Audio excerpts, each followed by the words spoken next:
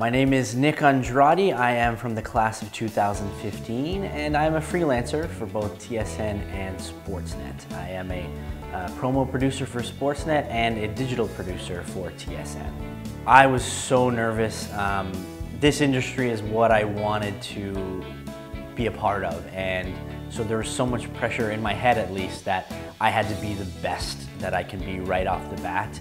And I remember coming in here, talking to Jim and Ray, and I was so nervous. I grew a long way since then, but it was a wild ride that first day. Just meeting everyone, and I just knew right away that this was the place for me, and I knew that I just wanted to be here.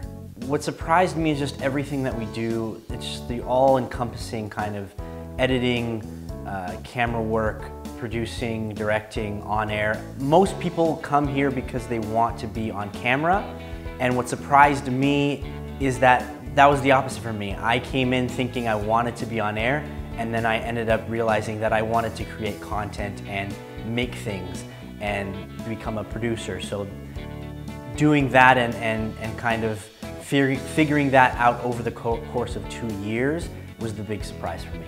If this is what you want, if you want to be a sports broadcaster, if you want to be in the industry of sports media, this is the place to go. I found myself here. I didn't know who I was until I came here. I went to school, I went to university, not knowing exactly what I wanted to do. I graduated and I still didn't know. I loved sports, that's all I knew. And the moment I came and walked into this school, I knew it was for me. So anyone who's considering it, this makes you learn the most about the industry and sports media as a whole more than any other school.